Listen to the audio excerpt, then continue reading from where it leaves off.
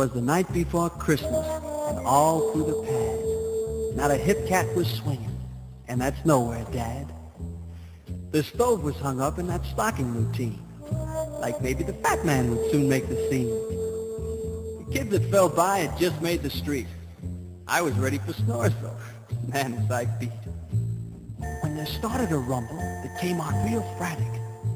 So I opened the window to figure the panic.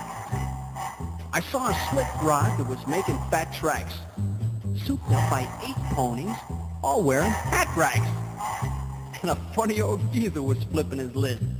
He told them to make it, and man, like they did. They were out of the chute making time like a bat, turning the quarter in 8 seconds flat.